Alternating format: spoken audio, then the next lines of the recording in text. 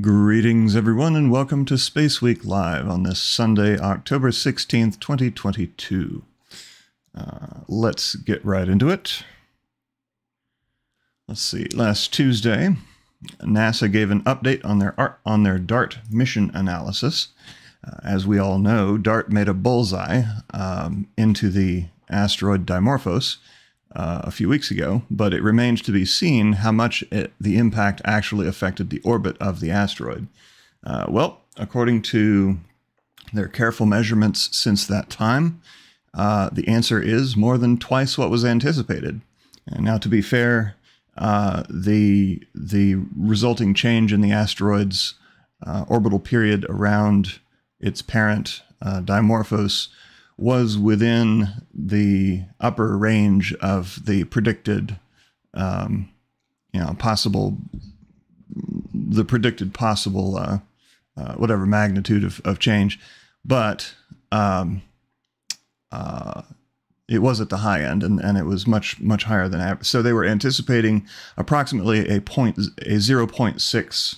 Oh, hello, a 0.6% change in the orbital period of Dimorphos, and what they got was more than twice that. It was about 1.5%. So congratulations. And NASA believes that they have a lot more analysis to do, but their initial assessment is that the large amount of ejecta from the impact helped to basically boost the efficacy of the impact to slow down Dimorphos. So congratulations, NASA. And additionally, during that same broadcast, the Italian Space Agency released some of their images from their CubeSat, which had deployed from DART prior to sometime prior to the impact.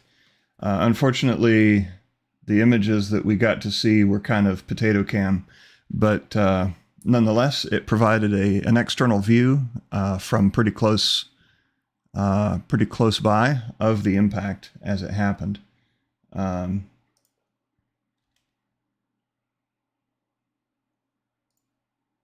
Yeah, so this is a trail of debris behind Dimorphos that was ejected by the impact. Also on Tuesday, the Japanese Space Agency, oh, I don't have this queued up to the launch.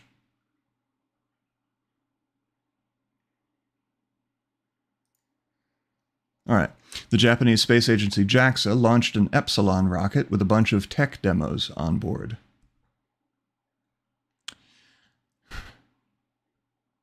So, you know what?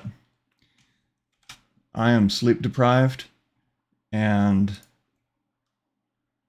a little out of it right now. So I apologize for not actually showing the images from Dimorphos. Let's rewind. Okay, so here we have, this is from the Hubble Space Telescope. This might also be from Hubble.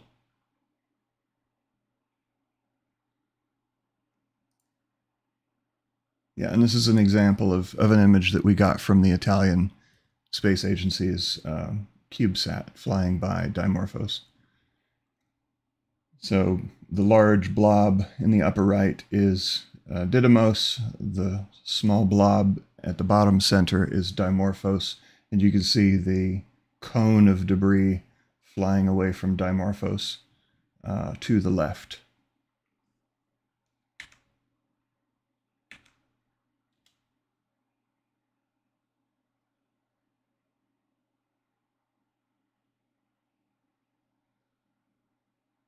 So not too bad.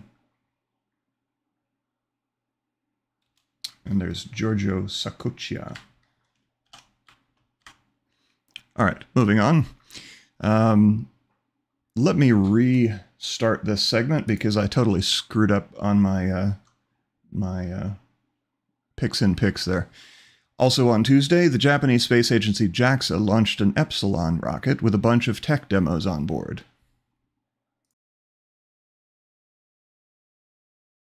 点火回路準備完了。We have a go for pyrotechnics arming.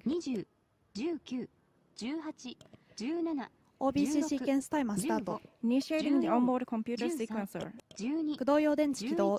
Activating thermal batteries. SMSJ 点火。Third mode sidechar ignition. 4、3、2、1、0、1、2、3。第1弾点火。リフトオフ。First stage mode ignition and lift off. 革新的衛星技術実証3号機 QPSR-3、QPSR-4 を搭載したイプシロンロケット6号機は2022年10月12日午前9時50分43秒に内之浦宇宙空間観測 So that aggressive pitch over right after liftoff is typical for this rocket. It's a little bit scary looking because it's a much more aggressive pitch over than we're accustomed to seeing. But number one, this is a small rocket, and number two, it has solid propellant, kind of like a Vega or a ballistic missile, in which case, which has a very high thrust to weight ratio. Now, this was Epsilon's 6th launch. There hadn't been any mishaps previously. Unfortunately, this time, the rocket experienced a malfunction of some sort after the second stage shutdown, which wasn't entirely clear during the broadcast, or it might have been if I spoke Japanese, but at least with what little translations they did provide, I was unaware at the time that there was a problem. But indeed there was a problem, and ground controllers engaged the flight termination system once they determined that the payload was not going to make it to orbit. And so those technology demonstrations were lost, unfortunately. On Wednesday, a Russian Proton-M launched Angosat-2 for the country of Angola from Baikonur Cosmodrome.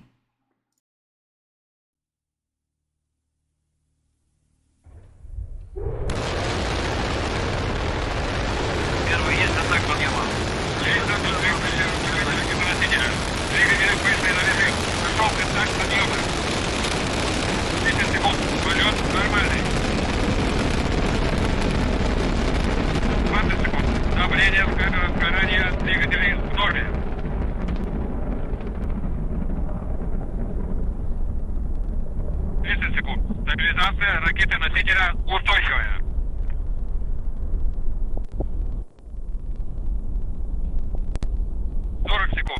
Полет проходит по программе. Always nice to see Proton launches. And we have another one that's not queued up. Also on Wednesday, a Chinese Long March 2C launched from Taiyuan with Huanjing 205, also known as SSAR-01, a satellite designed to collect 5-meter resolution S-band radar image data.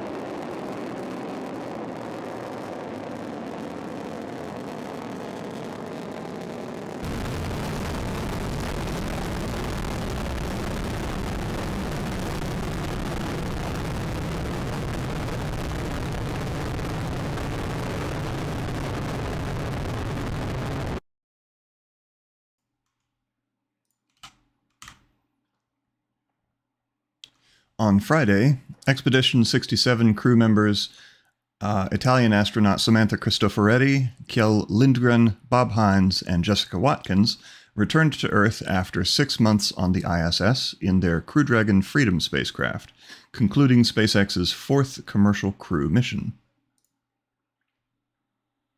Dragon, SpaceX on the big loop, all looks open.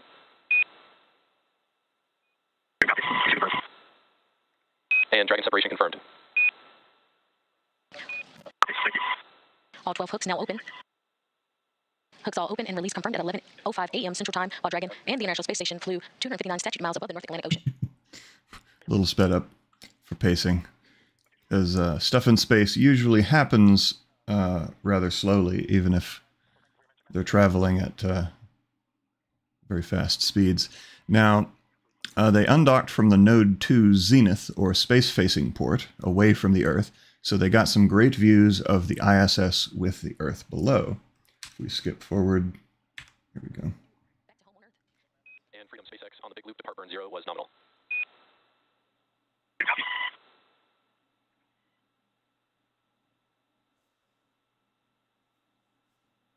For astronauts' time aboard the orbital outpost is complete following a 6-month science and research mission. Undocking occurred at 11:05 a.m. Central Time. You can see one of the astronauts there taking photos with his iPad through the viewport. I just want to point out that awesome view that we had moments ago. There it is. That is a view from Dragon as it leaves the International Space Station. So it's incredible that it was just there moments ago, and it's moving already, as we can see, further and further away. And they were docked to the Node 2. And here is a view from an infrared camera aboard a NASA plane of Crew Dragon's re-entry. We have about 2 minutes remaining in the anticipated period of communications blackout. Now, it's not an exact science. There might be some variation that occurs. We might hear from the crew a little earlier than we expected, or potentially a little bit later. But we are all on the edge of our seats, eagerly awaiting to hear from the crew. So far, everything looking good.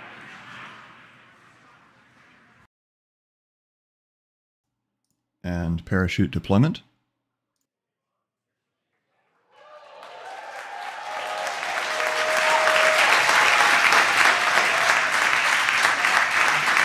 And there's those drogue chutes, and you can hear the crowd here very excited to see them deploy.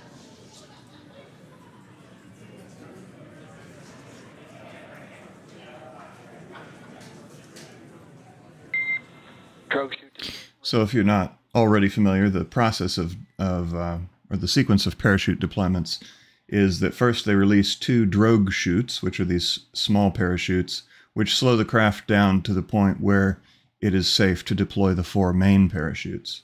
Dragon with the 2 drogue chutes. We are just anticipating the main chutes to deploy here shortly.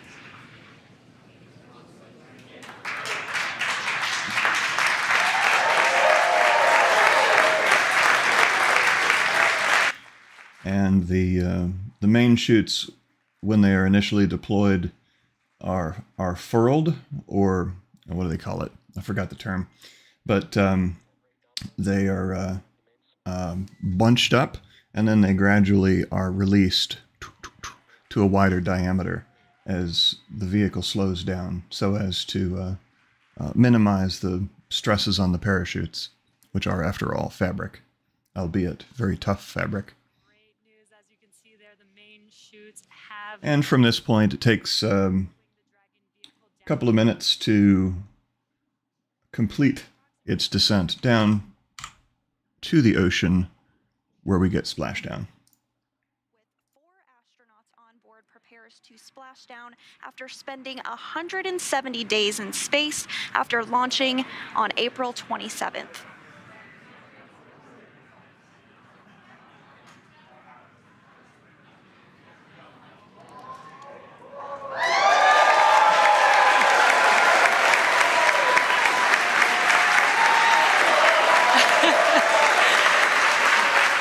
Incredible view as the crowd. And it was a success.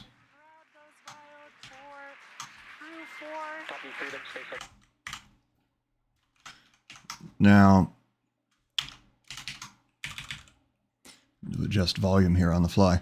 Once the recovery crew finishes hooking up the capsule to the hoist on the recovery ship, the last man climbs the soggy spacecraft and leaps into the water. It looks like they may have already completed that process. I'm not seeing them. They might be just off the screen.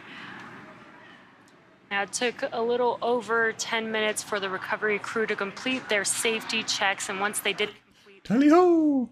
Now, I call them frogmen, though technically that word refers to combat-trained military divers, but I'll still call them frogmen because it amuses me and I can't think of a better term.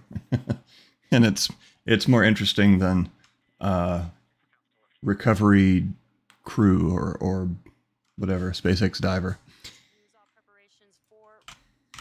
Finally, the crew emerges from Crew Dragon. Screen there, that is all part of our standard procedures. Looks like we're getting some claps and cheers for Bob Hines. First out of Crew Dragon freedom.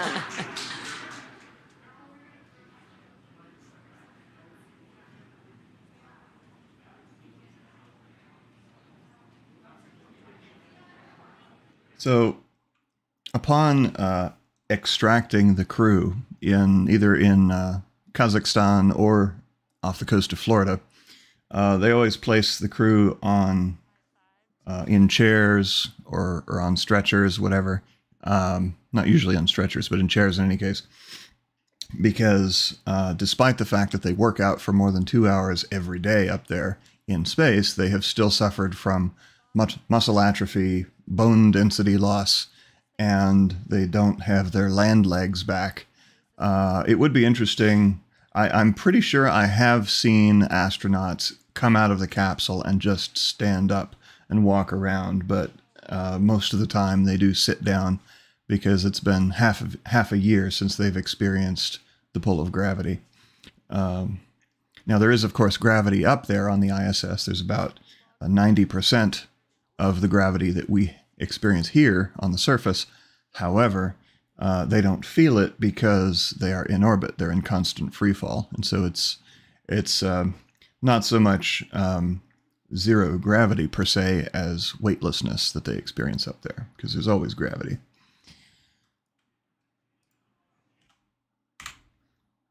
Also on Friday, a Long March 2D launched from Xichang with the Yaogan 36 satellite.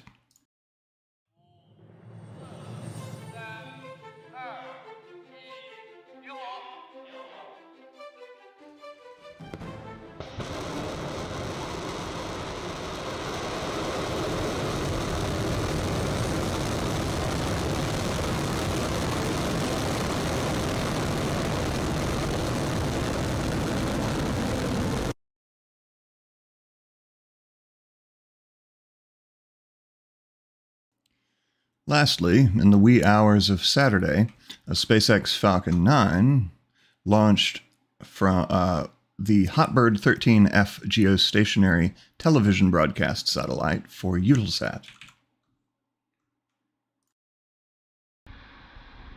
T-minus 15 seconds.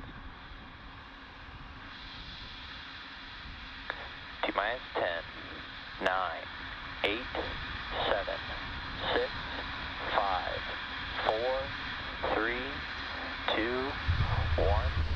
Engines full power and ignition. Lift off of Falcon 9. Go Hotbird, go Falcon.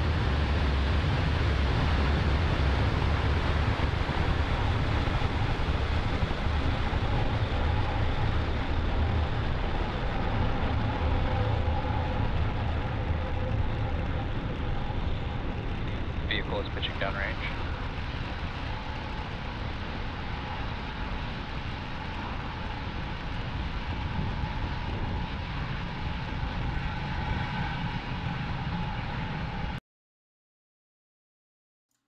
And the landing? MVAC shutdown. All right, we started to see that the MVAC nozzle was losing that bright white glow, indicating we had a second engine cutoff. And there on the left-hand side of your screen, you can see that the first stage has begun the landing burn. Nominal parking orbit. Heard good orbital insertion there for the second stage.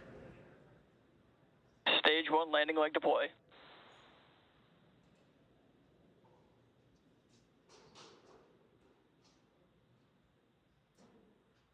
Stage 1 landing confirmed. And there you have it. That landing marks SpaceX's 147th recovery of an orbital class rocket, including first stage landings for. And finally, satellite deployment into a geosynchronous transfer orbit for Hotbird 13F. Payload separation confirmed for the Hotbird 13F payload. And with confirmation of successful payload deploy, we'll go ahead and end our launch webcast for tonight. All of us here at SpaceX want to give a big thank you to our customer, Eutelsat, for entrusting us with today's mission. We also want to give a shout out to the range and federal aviation. Very nice deployment images there. Our 185th overall mission to date and 47th launch this year. All right. So that about wraps it up for last week. Now, looking further back into space history, this Tuesday, October 18th, will mark the 3rd anniversary of the first all-female spacewalk by astronauts Christina Koch and Jessica Meir, back in 2019. So looking ahead to this week, on Tuesday, October 18th, at 4 p.m. Eastern, 2000 UTC, is a Soyuz 2.1V launch of MKA number 1, 2, and 3. Now, Soyuz 2.1V is a variant of the Soyuz that has no SRBs, so you know those four iconic solid rocket boosters on the side of Soyuz that come off and form the Korolev cross as it ascends. Well, this is just the core stage. There's no side boosters. And there will not be live coverage of that launch because it is a classified military type launch. On Thursday, October 20th at 10:45 a.m. Eastern, 14:45 UTC, is a SpaceX Falcon 9 launch with Starlink 436 from Cape Canaveral.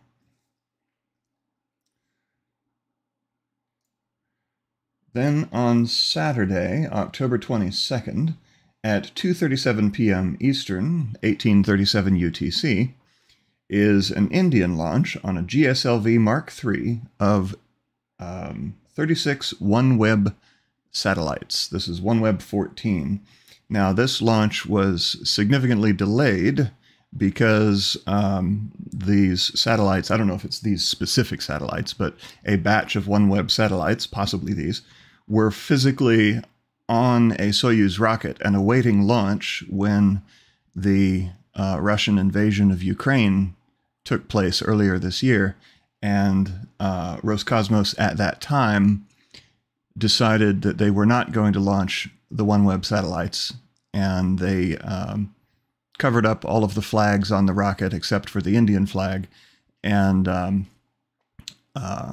they rolled the rocket back from the launch pad, and they canceled the launch. And so OneWeb had to figure out who else to use for their launch services, Russia being no longer an option. But now the OneWebs are back on board a rocket, and they await their launch this Saturday. So that is it for this week. I want to take a moment to thank our channel supporters, those of you who have stuck with us through thick and thin, and invite you to express your support however you feel is appropriate. And that's all I'll say about that. All right, let's get to your questions. Okay, yeah, I apologize for the rough start to the stream. I really am sleep deprived, and I tried to take a nap before the show, but that then prevented me from, it sucked away an hour of prime preparation time to get all my clips and details in order. All right, Julian Roberts, Raw Space. Where's Lucy in the sky, and does she have diamonds? I did see something in the news about the Lucy mission this week. I have not read it, so I don't have any update on that. As for diamonds, only in our minds, I guess. Only in our preferred music players. But sorry, I don't have an update on Lucy. If there's news, I'll cover it next week. Mark Desire, how long has Proton been in use now? The Proton rocket. Now, Proton, the atomic particle, has been in use since the Big Bang. But Proton, the rocket, was first launched in. Wow, that white screen really lights up my my face. Let me darken it up there. Proton, the rocket, has been in use since 1965. So, yeah, it's been around a long time. But you know what? The rocket fuels and the basic components of rocketry that were in use back then still apply today. That we're all subject to the same laws of physics. So, if it ain't broke, don't fix it. I mean, they have modernized the system, but, with modern avionics and hydraulics and whatever else. But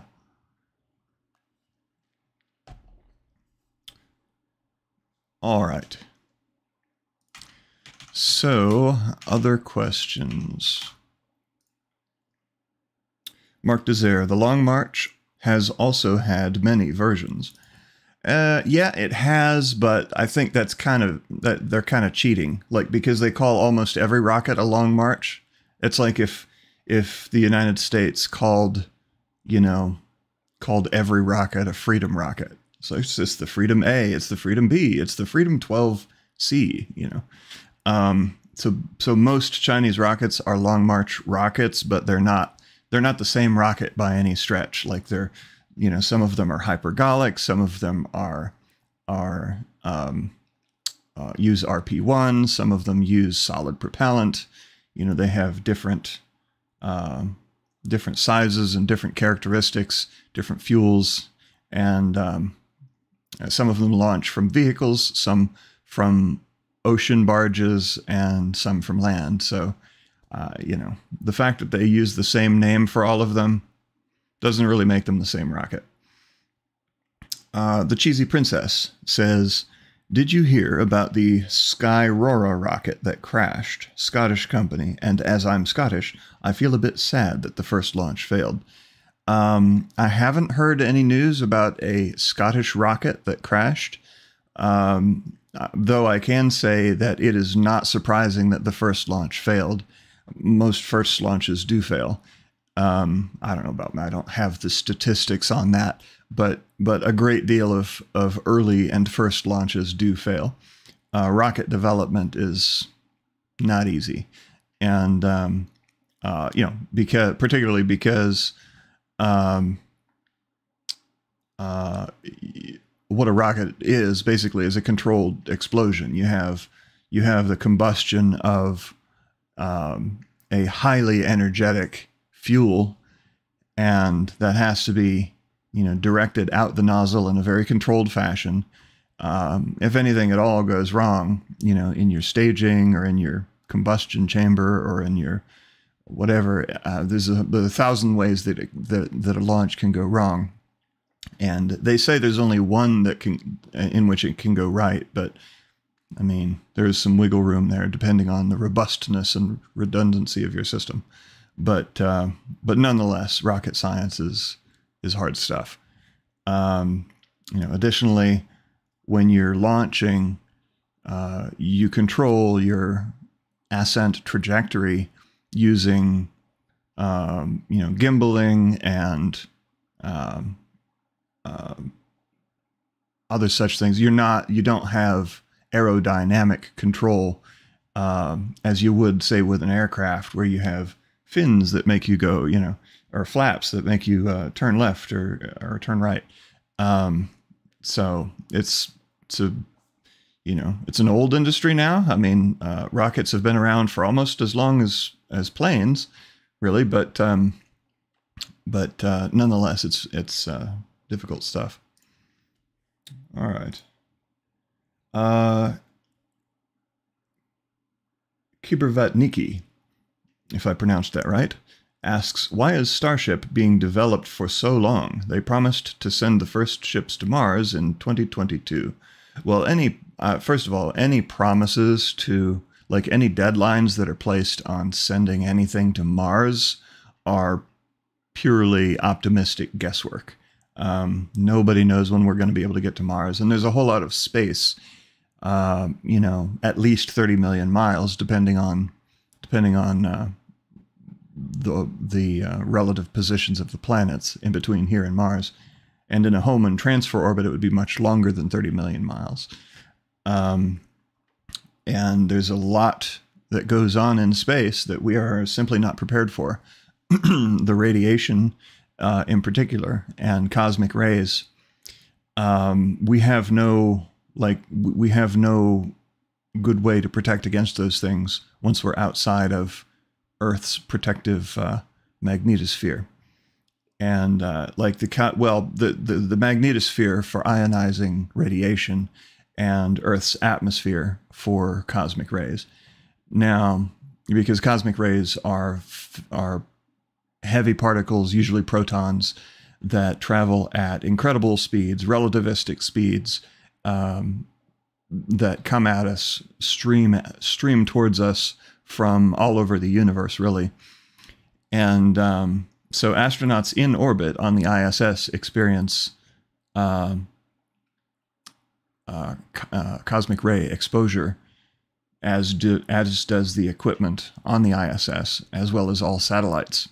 But in a Mars mission, they would be subject to not just 6 months or 1 year of cosmic rays, but you know, up to 2 years, perhaps even longer, because of how long it takes to get there. Plus, once you get there, you're going to be on the surface of Mars, which is a very thin atmosphere, just like a percent the density of our own atmosphere. And so you'd be bombarded by a lot more cosmic rays than you would here on Earth, where we have a thick atmosphere. As for why Starship development is taking so long, it is a revolutionary spacecraft, the likes of which has never been attempted before. And it has some tricks up its sleeve that are brand new. Nobody's ever done anything like this before. I mean, typically, when you have a multi-stage rocket, sure, you can reuse the first stage. You know, you can either bring it down on parachutes, splash it down in the ocean, or land it on a drone ship like SpaceX does, or pluck it out of the sky like Rocket Lab is trying to do. But that's the first stage. It re-enters at maybe 3,000 miles an hour. But once you get into orbit, you are going, you know, once you achieve orbit, you're going 17,000 plus miles per hour. And the re-entry forces are much, much greater. And so that's why crew capsules such as Apollo and Soyuz and Crew Dragon and Starliner from Boeing are all kind of shaped the same, because that is, so far as we've been able to calculate, the optimal shape for a crew capsule re-entering the atmosphere. The shape naturally causes the capsule to orient in the correct direction to allow the heat shield to mitigate the atmospheric heating from friction and plasma generation. So now Starship aims to perform a re-entry not with a capsule-shaped crew module, but rather with a giant reusable spaceship slash upper stage of the Starship rocket system. And so, you know, I mean, it has to be able to deploy payloads, and so it needs some sort of fairing that opens and then closes. It needs thrust, it needs fuel, it needs all the systems that a rocket would need, but it also needs to come back down through the atmosphere. And so, they've already tested their mini wings that fold out, and their pitch over to landing. Now the landing is still a bit dicey, but yeah, the re-entry, I mean, they have heat tiles on the Starship now, but that has yet to be tested because they haven't been able to conduct their orbital test flight yet. Now, part of the delay is not SpaceX's fault at all, but was caused by a lengthy and drawn-out process of getting certified to launch from their Starbase location in Texas by the Federal Aviation Administration. The FAA environmental assessment took months, and put a big hold on launch attempts. All right, so I saw Chris V asked a question: did the astronauts that went to the moon say it feels different out of Earth's orbit? I don't specifically recall, but I haven't reviewed like all of the astronaut testimony after the Apollo missions. It would be an interesting thing, an interesting project to dive into, though. Listening to the astronaut press conferences and debriefings and whatever, to hear, what they had to say once they got back. All right. Any more questions?